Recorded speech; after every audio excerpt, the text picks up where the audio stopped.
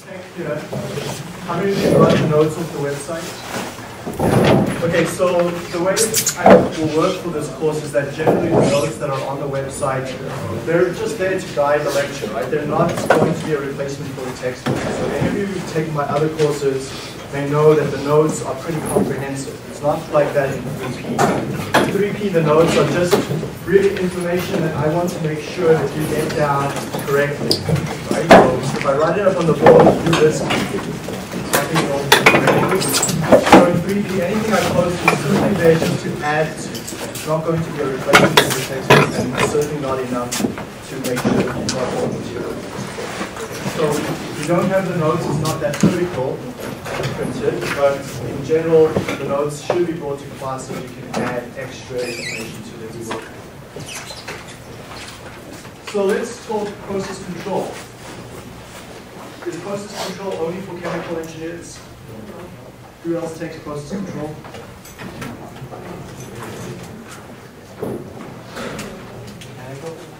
Mechanical, electrical, they all learn process control. So when you go and work, you're not the only person that knows about feedback, feed forward, disturbances, fast transfers, first order systems, and data time. They'll also be very, very conversant with that terminology. In fact, there's only 2 courses that you take from us in this university that only chemical engineers take. Okay, one of them you're doing now is reactor design, and the other is separations. Every other course is taken by other engineers. Okay, so reactor design and separation processes are the only unique chemical engineering courses. So process control here is something that other students also take, and other colleagues that you work with one day, they'll have a good understanding. So it's important to recognize that because it's such a wide area of application. So let's, maybe one way to start this class, let's talk about some systems that you've seen before. What systems have you experienced that have feedback? Thermostat in your apartment or condo or house? That looks like here in the back. This is the thermostat. Talk about that in a minute. Any other feedback control systems? Someone mentioned the refrigeration. Refrigeration? Refrigeration. In what context? Fridge. Okay, your fridge at home, right? So it will kick in if the temperature isn't where it needs to be. Any other systems? If I use analogies of driving a car, how many of you people have driven a car? It's not a shame to be not driving a car. You can't consider yourself green if you don't drive a car. So if we talk about cars and bicycles, there is natural feedback over there. If we want to maintain our speed and our position on the road, we have feedback systems, and we'll talk about that in today's class. Today's class is all about feedback. What makes that feedback? What elements are in a feedback control system? So let's talk about that. What do control systems do?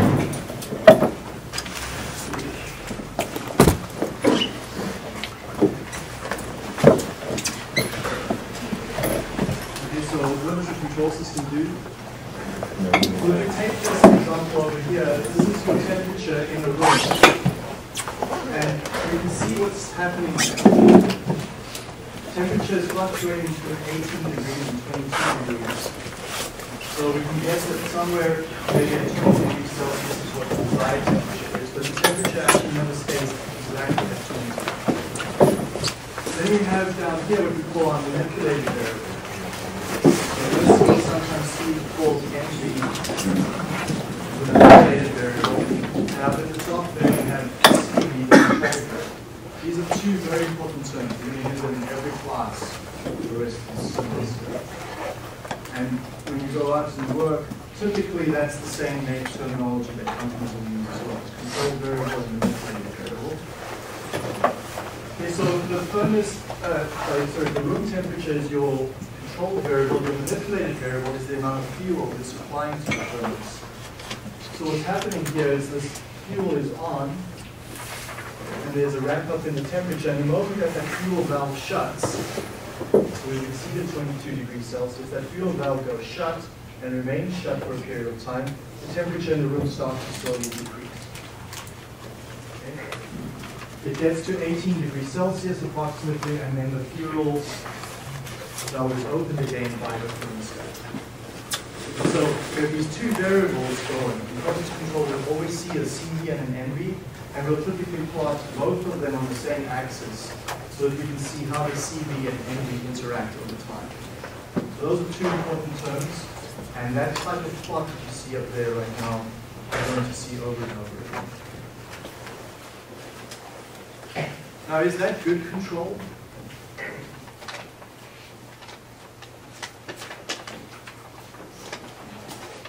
Why not? People who are saying no. Any suggestions why that you might consider that to be bad control? It seems inefficient, it's on or off. Okay.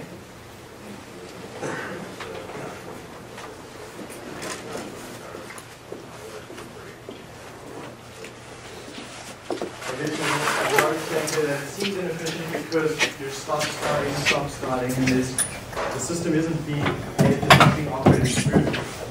The equivalent of driving your car, and you put the gas pedal down and you take your foot off the gas. Put the gas down and you kind of doing that, right? No one likes that sort of driver. So that's one aspect. Anything you can say about the control variable?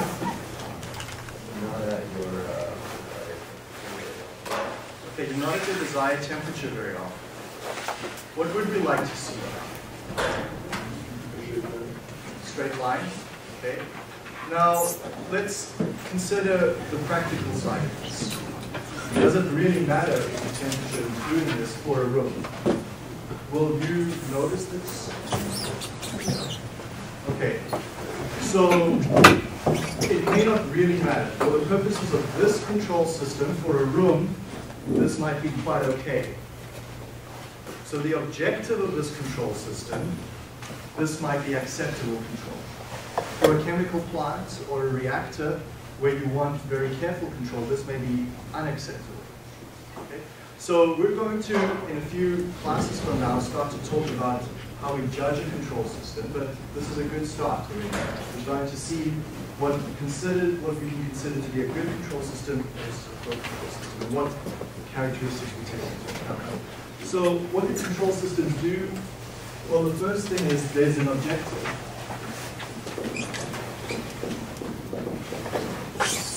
Is to achieve what we will call a set point. There's a new term over there that you may not have heard before. We'd like to achieve a set point, or we'll sometimes say maintain a set point. In the case of this room temperature, we'd like to maintain the temperature in the room that's roughly around 20 degrees Celsius. Okay, so that's the first requirement for a control system. Now, if we're looking at, let's talk about a room temperature, what else do we need? We've already figured out we need a set point where we want to be. What else do we need to make this room remain at 20 degrees Celsius? Okay, sensor. Anything else we're going to need?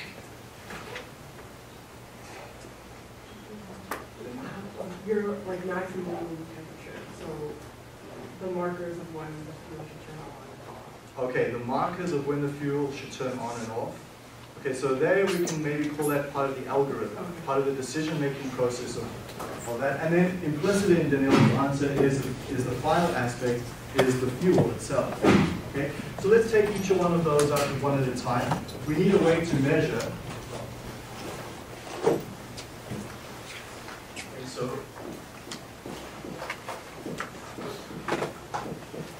we need a sensor to measure what we want to control.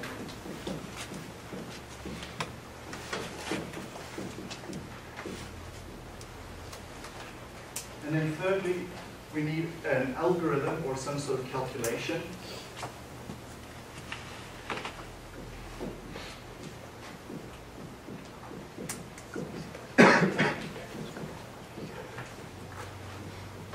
Okay, so in this room temperature example, the algorithm is very straightforward. If the room temperature exceeds 22, turn the fuel off. If the room temperature is below 18, turn the fuel on. It's a very simple if-else algorithm. If the temperature is between 22 and 18, just keep going whatever you were doing before. Okay. So as long as you're between this 18 and 22, you just keep doing whatever you were doing before. So the fuel valve remains shut. But now we get to below 18, the rule says turn the fuel valve on. So I do that. Once I'm between 18 and 22 degrees, the rule is just keep doing what you do before, which is keep the valve where it was. Okay, so very simple rule-based system over there, and that's in fact what we call on-off control in that diagram. If you're driving a car, let's take that analogy. This is a different example. You're driving a car, and your goal is to maintain a set point, let's say 90 kilometers an hour. You have a sensor to measure what you want to control. You have your speedometer telling you that. What's your algorithm for calculation? How much gas you get from the car? Okay, how much gas do you give your car? I think you're jumping ahead to number 4, which is implementing control. Okay, but there's something missing in between there. Between the speedometer and your foot on the gas. Thinking what the range would be. Okay, you're thinking in your mind. What are you doing in your mind? A whole bunch of if statements. Okay? It's a very complex algorithm to drive a car, which is why it takes us several months to learn how to do this, or weeks or days, depending on the skill. It's not a straightforward algorithm that simply says open and close the fuel pump through your pedal, because you take into account the road conditions and all sorts of other conditions in the environment around you to make those decisions. It's not just a straightforward algorithm like the furnace control. So an algorithmal calculation here, let's just put a note here, can be simple or pretty complex. One of the reasons why we don't have self-driving cars commonly available. They're in research mode at the moment, and they're going to be available in our lifetime. But right now, the complexity of a self-driving car is enough that we don't have them readily available yet. Okay. Then the final element is we need to take an action.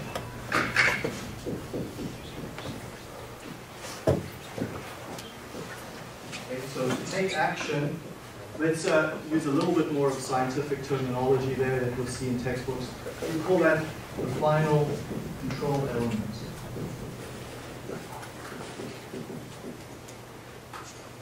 Okay, and it's typically a valve.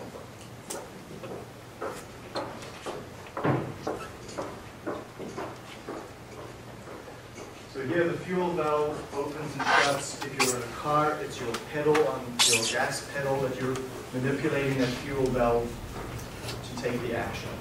So those are the 4 elements of a feedback control system.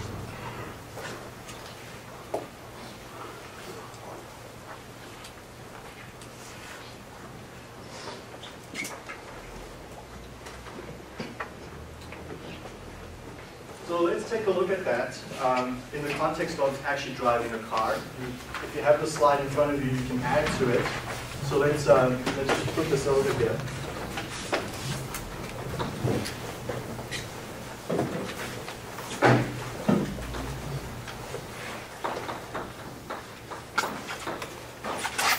So if we're driving a car, we'll consider that as our example.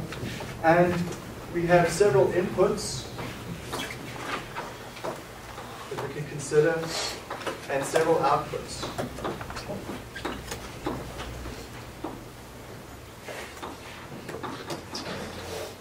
Okay, so one of the outputs we're considering here is speed.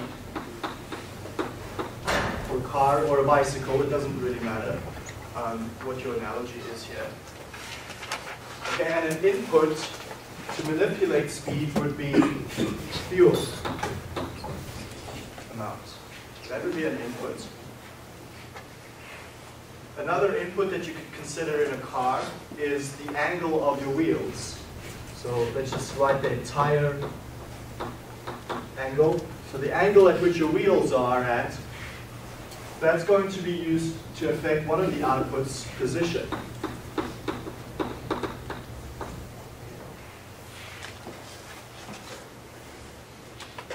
There could be all sorts of other inputs into your car. Let's just write one other one, for example, the outside temperature.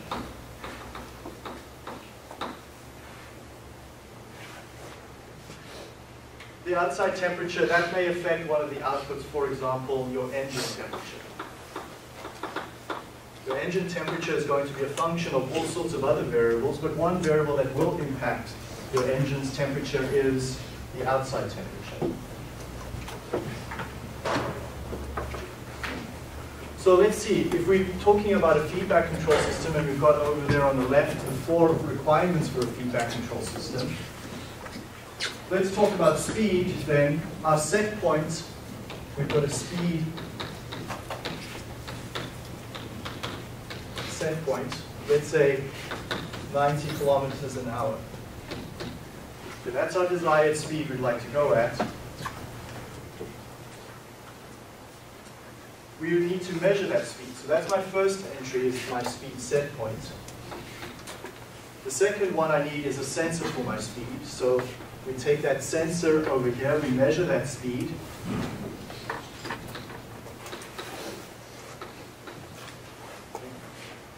And we'll bring that speed across. And we will just write here controller. This is in fact your brain. In this particular example, your brain is the controller, and what you're doing is you're taking the set point into account. You know that you'd like to be going at 90 kilometers an hour, but you're also taking this information from the sensor on the dashboard in front of you that's telling you what your current speed actually is from the sensor. Okay? You're taking both those inputs into account, and you're going to then adjust in some way fuel valve through your gas pump. You're manipulating that fuel, and recall that our final control element. So that's the 4th entry. So there's all 4 elements of the feedback control system over there, over a car.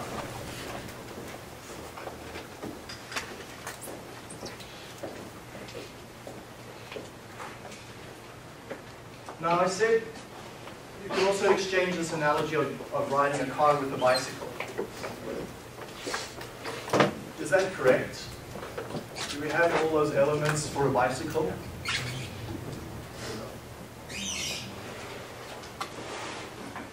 Yeah. Do we have the 4 elements for a bicycle?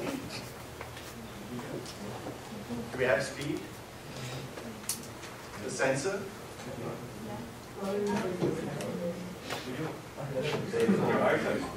Your eyesight. Okay, so we don't have a physical sensor on most bicycles. We don't have a physical sensor telling us what our speed is. But what are you doing? As you suggested, you were using your eyesight. Okay, is your eye a device that can measure speed?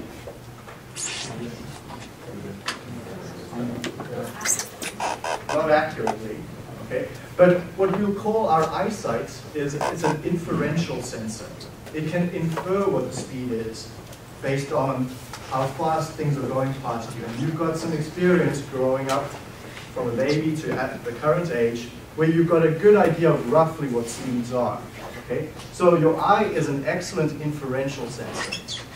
So in many processes, we may not have a sensor that can measure exactly what we want to measure, but we can often find another variable that's a good approximation, at least good enough. We'll call that an inferential sensor. But in many cases we can measure. We can measure temperature, pH, dissolved oxygen, viscosity.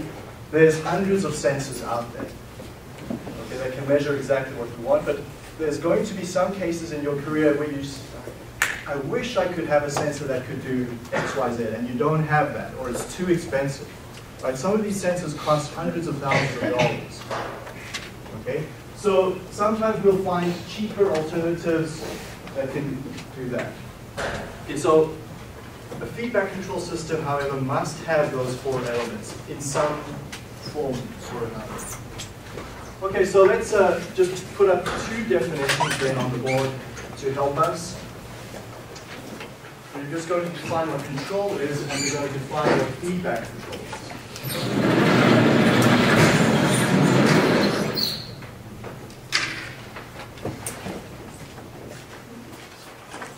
So control is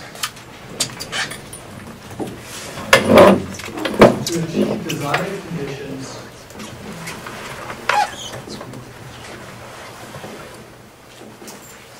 in a physical system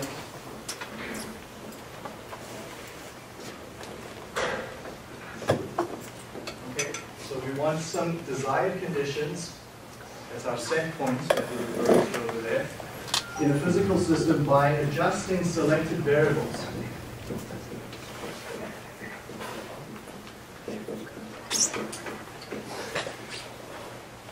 Selected variables, that's my manipulated variable, the valid position.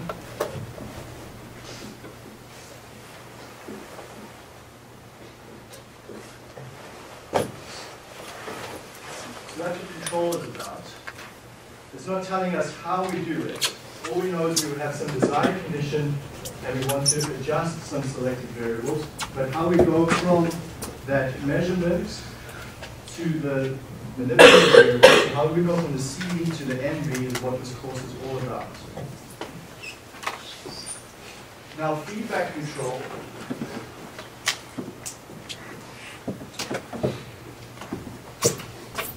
That's using the output of the system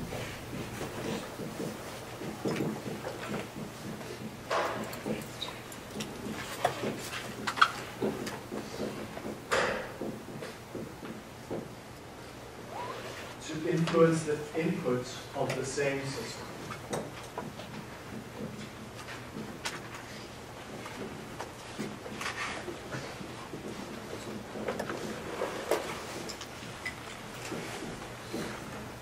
This is a very distinct order here that's important. You're using the output of the system to influence the input. So if you're driving, feedback control is you're using your speed, and then you're going to come back and feed back to the beginning, to the input, that fuel position.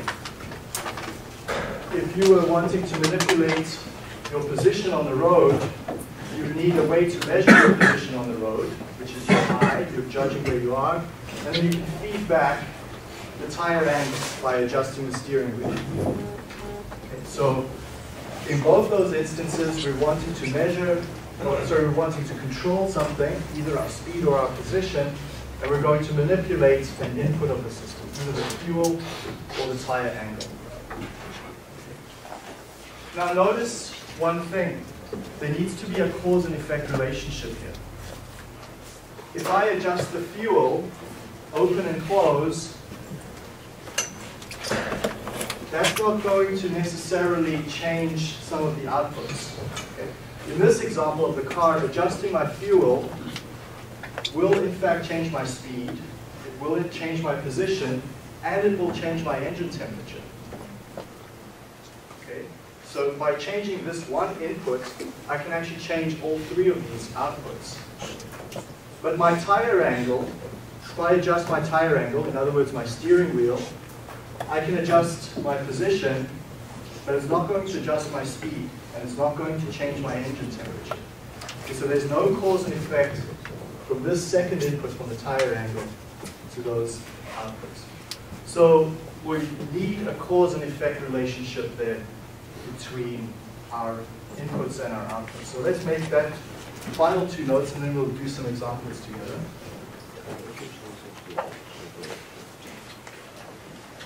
So just 2 important notes. A causal relationship must exist.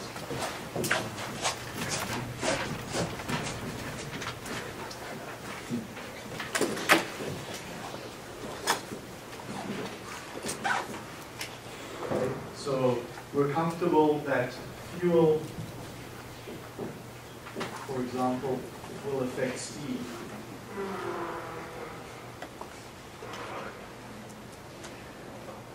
And important, when we say there's this cause and effect relationship, it doesn't work the other way around. For example, speed does not change fuel. You cannot, by changing the speed of the car, the fuel values are going to change. So the cause and effect is one way.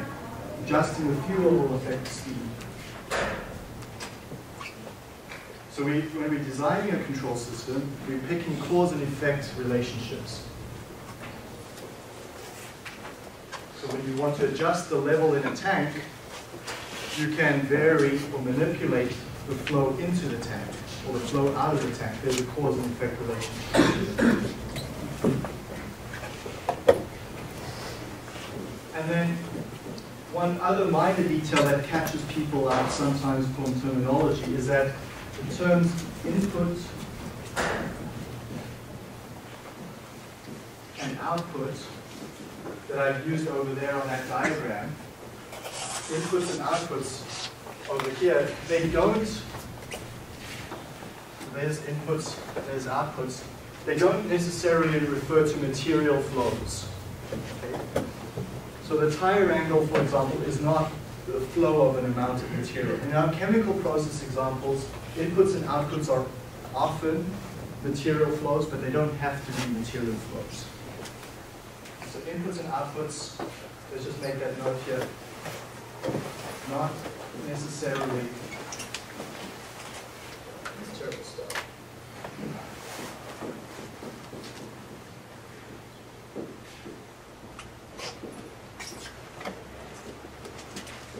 Okay, so for the people in the back that cannot see that, that last line says inputs and outputs are not necessarily material flows.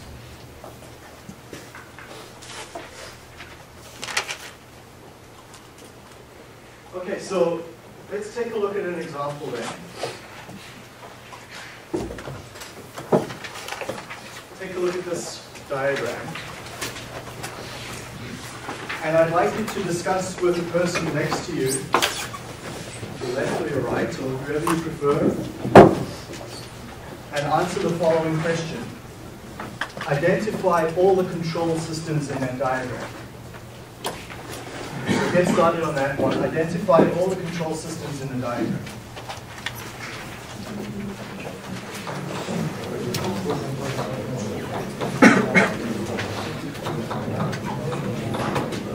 Sorry?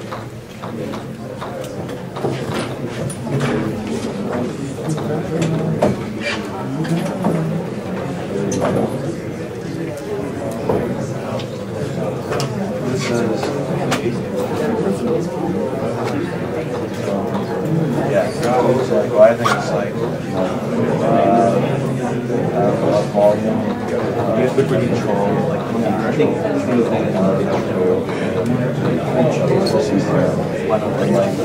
TC would be the cool water. This would be some temperature control, and this would be some and then level control would be like controlling the amount of flow out. So like if you want level, then you want so like temperature controls would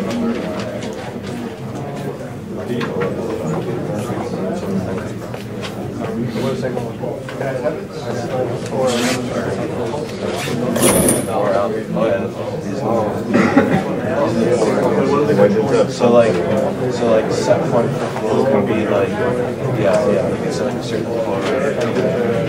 The sensor would be Okay, so this is a realistic example. When you start working in a company, the engineers don't have time to help you and train you and tell you everything. They hand you a P&ID of the process and they say, go figure it out yourself. So there it is. There's a P&ID of the process. Figure out what's going on. What are the control systems? What are the four elements of the control systems? And what's the cause and effect relationship in every one of them? So this absolutely happens. The day I started working in companies, no one has time to tell you everything about the process. think with the system that there would be like a flow sensor? Because how else would you know? Yeah. So I think that would be like a sensor. Like algorithm would be lower ultimate type based on like actually, I guess that would be like changing the opening and closing the door. And then like temperature controller would be like, yeah, exactly. Yeah, that would be like the set point utility switch. Algorithm would be like, I think that'd be like the heat transfer for coils, probably. And then TCO control, like the and then level control. I think there's like floating sensors, differential pressure sensors. So like, I think that would be like a sensor. Or a set point would be like a certain level. Set point is like previously determined.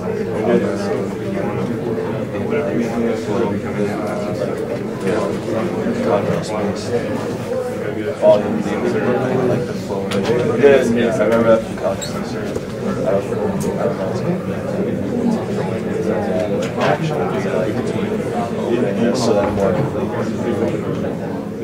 because you gotta screw if it gets too high because you gotta control it. Okay, so how many control loops? 3 control loops. Yeah, everyone agree? Okay, so easy one. Identify the elements of the control system. Let's take this one over here on the right hand side. So here's a control loop. 4 elements. What's the first one? Desired level. Okay? We don't know what the desired level is, but we can be sure it's somewhere between 0 and 100. Okay? So somewhere there's going to be a desired level. Second element.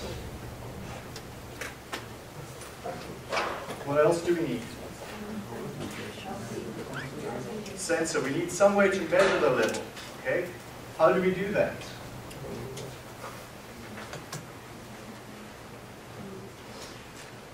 We set an operator to go there and measure on a ruler.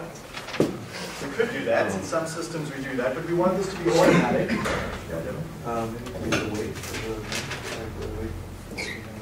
Okay, we could have load cells under the tank, and that's related to the level in the tank. So there's many level sensors. There's some ultrasonic level sensors. I will post links on the website that will point you to various technologies to measure level, and we'll do some of that in the tutorial. Yes, Mark? Could it be inferential? Yeah, if you're measuring the weight of the tank, that's an inferential way to measure the level. Okay, so we've got some way to measure the level. That's our second entry. The third one. The controller. Where's the controller?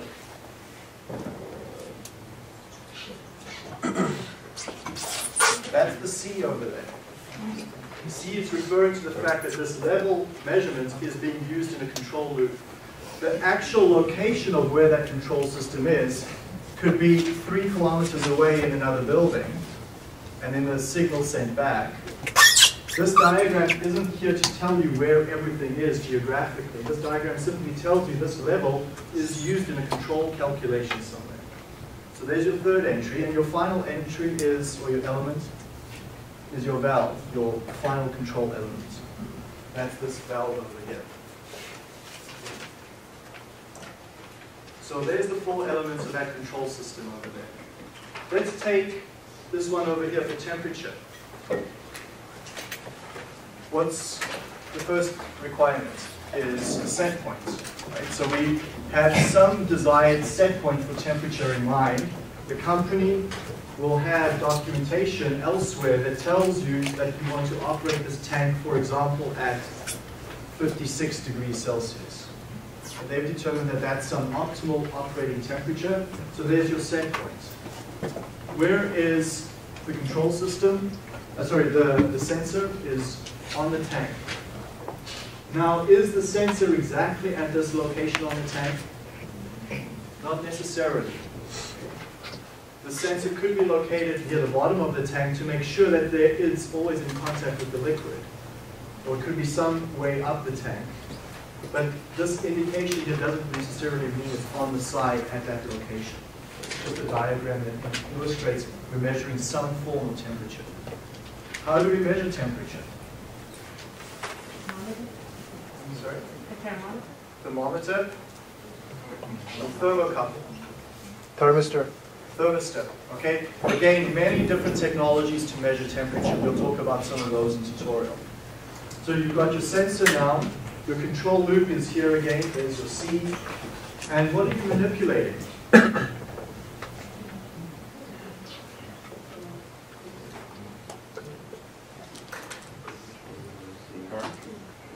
Currents.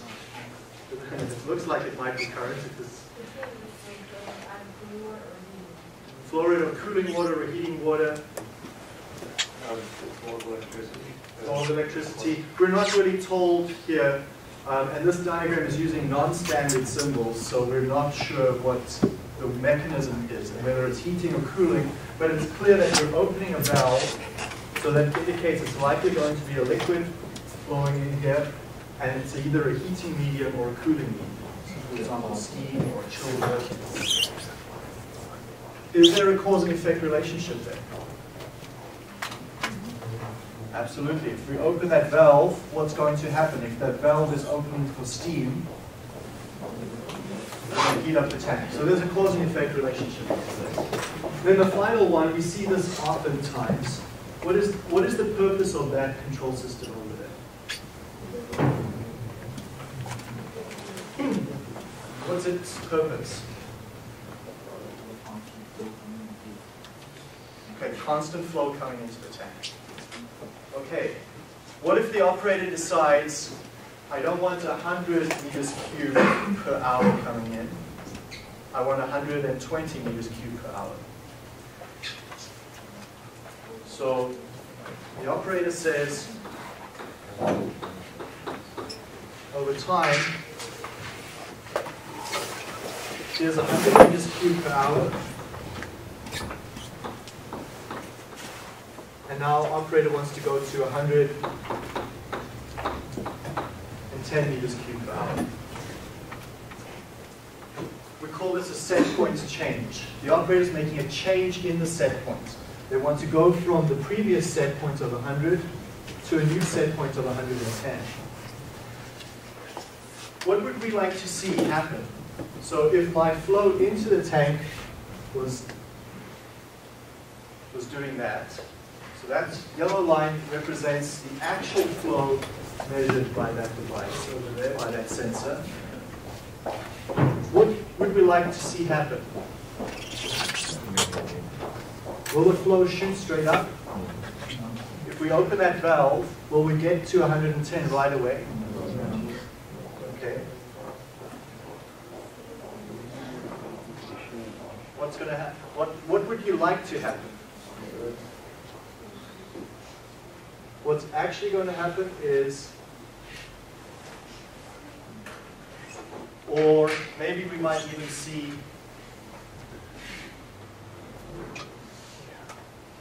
that happen. Okay. Which ones are most preferred?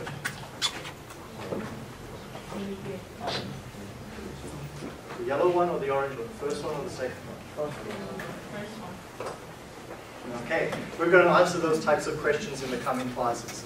Right? What's considered good control and what's bad control? If you're driving on the highway and you want to go from 90 to 110 kilometers an hour, do you want to go like this?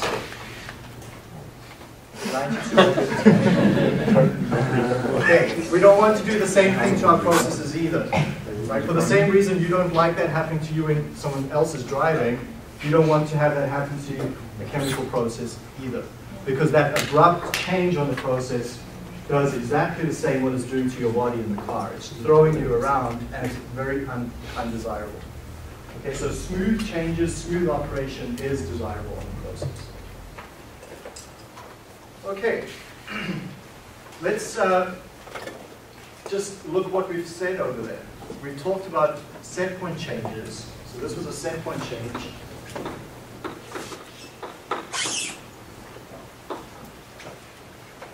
Okay. notice what's happened here. We've now said that our control system is doing two things.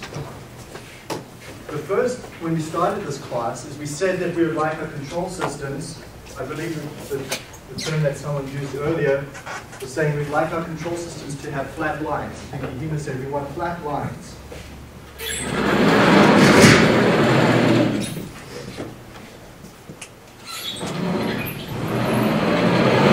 So let's just draw that.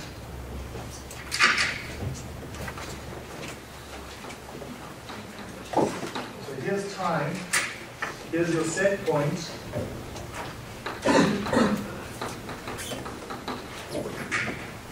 And over time, we'd like your process to be operating sort of around set point. Why is the process moving around? Why is the process not actually horizontal at set points?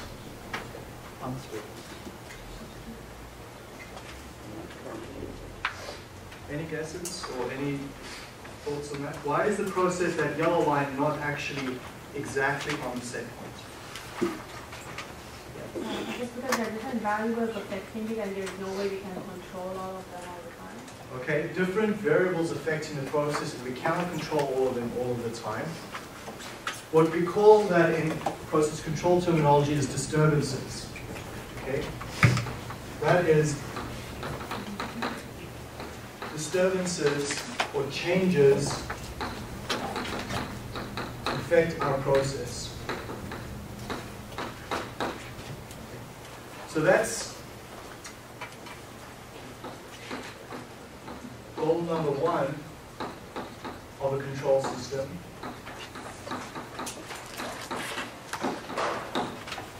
We'll call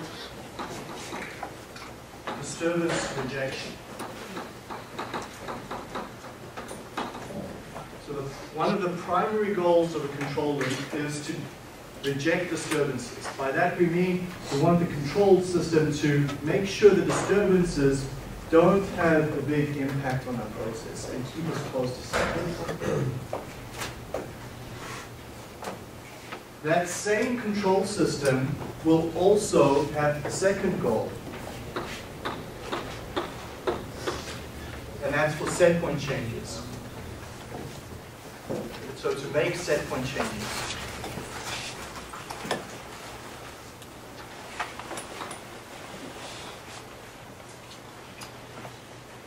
Okay, so if we ask why is control necessary, control systems achieve two goals. The first is to reject disturbances. The second one is to make set point changes. Let's go back to a car analogy. You're driving along at 90 kilometers an hour, and you're keeping your foot steady on the gas, so you're going roughly at 90. Then the road starts to go uphill. Okay? Maybe a 10, 20 degree incline. If you keep your foot on the gas exactly where it was, what's going to happen to your speed? It's going to drop. That's a disturbance. You've just hit a disturbance. The level of the road is not what it used to be. Okay? So if your process, in other words, your foot on the valve, on the gas, stays where it was, you'll move away from set point. Your speed will in fact drop off. So you're driving along, you're going at set point, and then as you hit that hill, your speed drops off. So what do you do on your manipulated variable?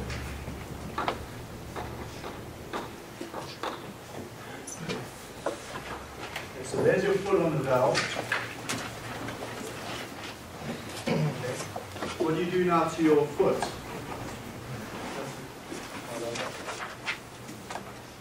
Push it down, open the valve, send more fuel to the system. Now you may do that kind of like that. Okay, and what's going to happen to your speed is it will go back to set point. Okay, so that's a disturbance. You have rejected a disturbance and tried to maintain constant speed by changing your valve position. So then you get to the top of the hill and then flattens out again now. what's going to happen if you keep your valve open at that position? It's going to speed up. Okay? So you're now at set point over here. And if you keep your foot at that position, you're going to speed up. So what you do is you take your foot off and go back to slightly lower, and you send that feel in the clock. So get back to set. Okay? So that's disturbance rejection. Set point change is what we spoke about earlier. If you're going from some low speed to a higher speed, that's the set point change. So a control system has two objectives, disturbance rejection and set point changes. And here's the key thing. When it is trying to achieve both those goals, it's using the same manipulated variable and the same control variable. So the same control loop and the same algorithm needs to be good at achieving both goals. So you can make a control system achieve goal 1 really well at the expense of goal 2, and vice versa. Our aim in this course is going to be to create a control system that can do both relatively well. Okay. Or if the objective of the control system is to only do one of these tasks, we'll make sure it does the task really well. Okay, so those are the key points for this class, is the 4 elements of the control system and what are the goals of the control system. So then the final thing I'd like to just quickly show you is what these control systems look like. So you've probably seen these sorts of pictures before, control rooms. Here's a picture courtesy of Honeywell, with a guy sitting at a table monitoring lots of plots. So that's how control is actually implemented in a chemical plant. Here's a video of it to help just see it in context. We have A, C, D, and E full pressure running right now. Right down here, we have the condensate system. The condensate function monitoring your water levels, your DA, your condensate storage. Your boiler drum here, here's your boiler feed pumps. If you look at the screen, you can see one boiler feed pump running. The other one is down here in magenta. That is actually locked out right now. Feed monitors air flows, fuel flows right here. Okay, so let me just pause it here. You can, if you go to YouTube and you type control rooms, you can get tons of these types of videos. But the main thing I want to emphasize is that those computer systems are not only doing process control, they're also running alarms, and they're also a way for the operators to open and close the valves without going to the valve physically.